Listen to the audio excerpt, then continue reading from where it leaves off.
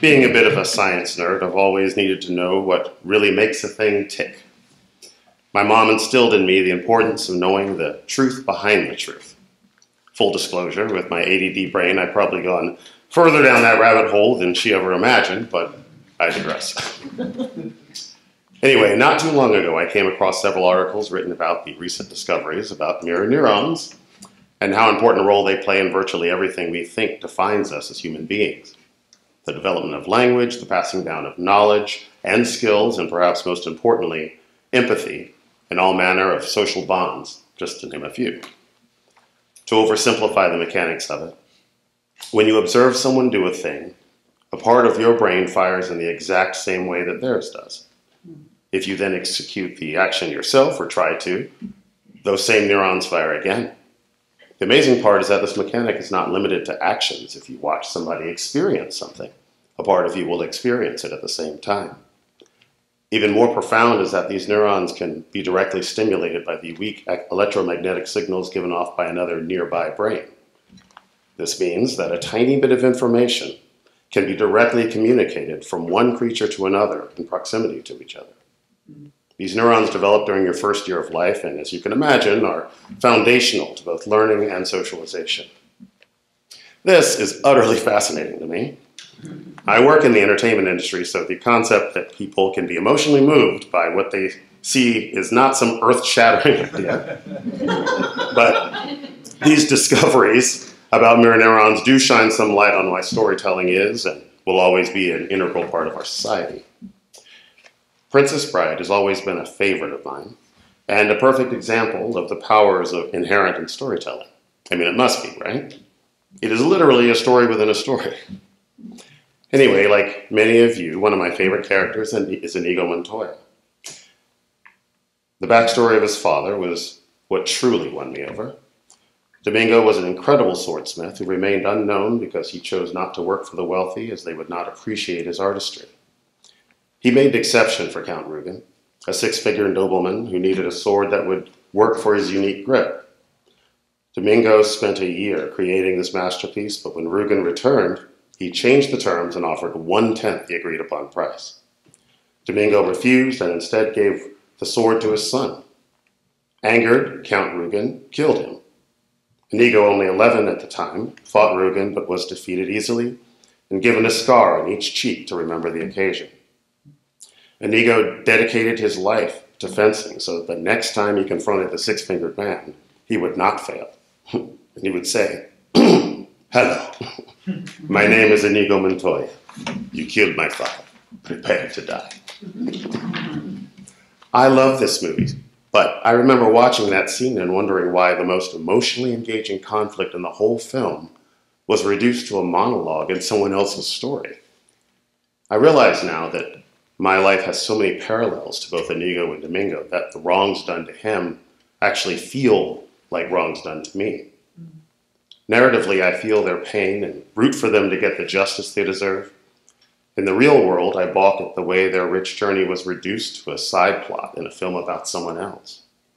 And it gets even more meta than that. You're all watching me tell you a story and about how this scene made me feel. Like right now, a part of you has been creating a possible backstory about my life and why I feel the way I do about it.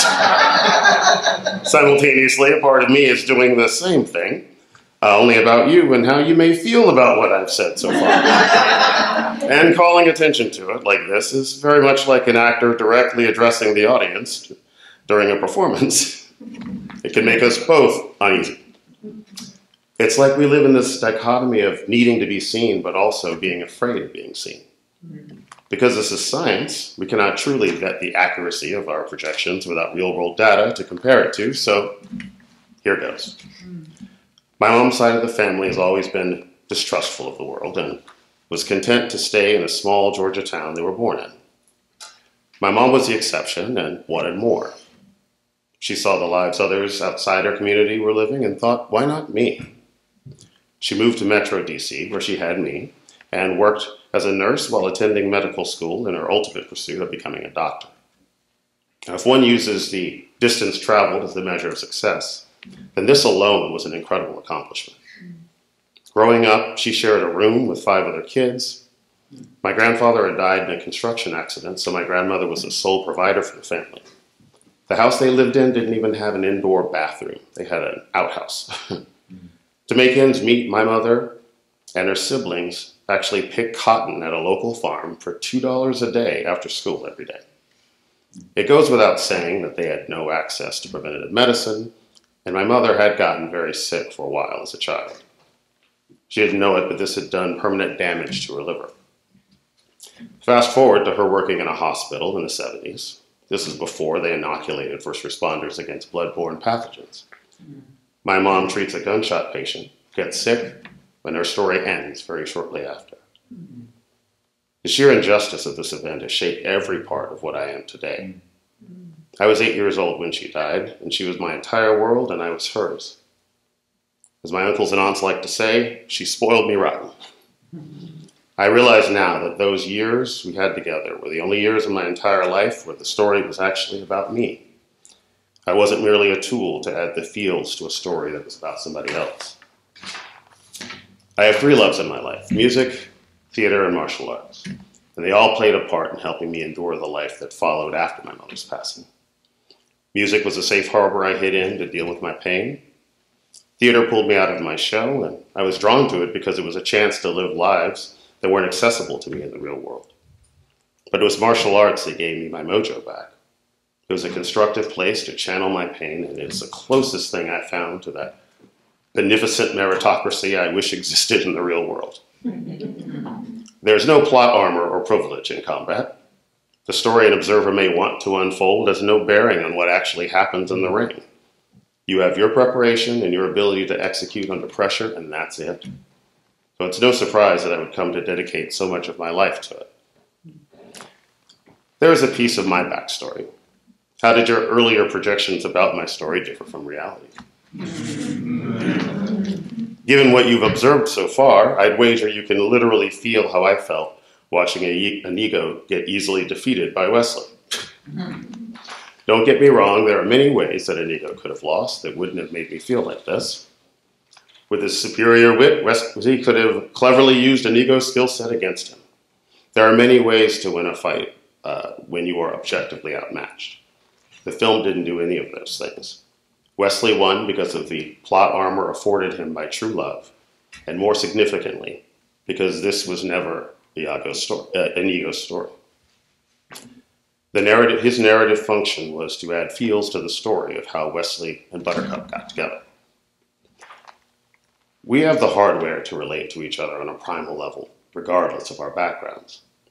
Mandy Patinkin and I have walked vastly different paths through life, yet he, in the role of Iñigo, told a story that deeply resonated with me. The film remains one of my favorites because Iñigo ultimately got the justice I never will. No matter how hard I train, I could never physically confront and defeat the forces that took my mother away from me. But through him, I got to experience a little bit of what it would feel like if I could. Writing this piece has really driven home how everything I've done in my life has really been to get back to a semblance of what I shared with my mother. The stories we tell ourselves can be the difference between being destroyed by tragedy or growing stronger in response to it. The story I've told myself is that if I can do enough things, if I can climb enough mountains, I'll finally be worth seeing, worth sticking around for. For reasons I'll let you into it, walking this path has often had the opposite effect. It's clear to me now, if I want to make the most of what time I have left, that I will have to create works where the stories I value are the focus, which is literally what just happened. So, thank you.